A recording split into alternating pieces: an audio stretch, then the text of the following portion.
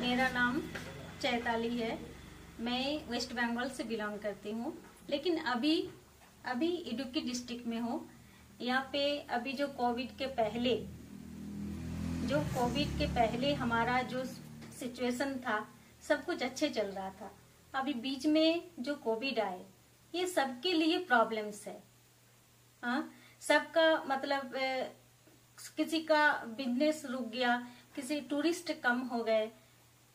अभी कोविड के बाद धीरे धीरे लोगों में थोड़ा थोड़ा सब कुछ एक आसान जैसा लगने लगा है।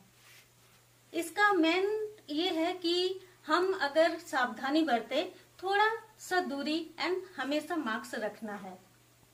यहाँ पे अभी जो सिचुएशन है, अभी टूरिस्ट धीरे धीरे आ रहे हैं, जबकि केरला में इतना ज्यादा खतरा नहीं है। बाकी और जगह से यहाँ पे सेफ है। यहाँ पे जो हमारे ये शॉप है आर्ट्स एंड क्राफ्ट्स, इसमें बहुत सारे स्टाफ है, बहुत सारे सब कुछ गार्डन है। यहाँ पे साड़ियाँ जो हमारे शॉप में मिलते हैं, दवाइयाँ, बहुत कुछ जो लोग कोरियर से भी जाते हैं।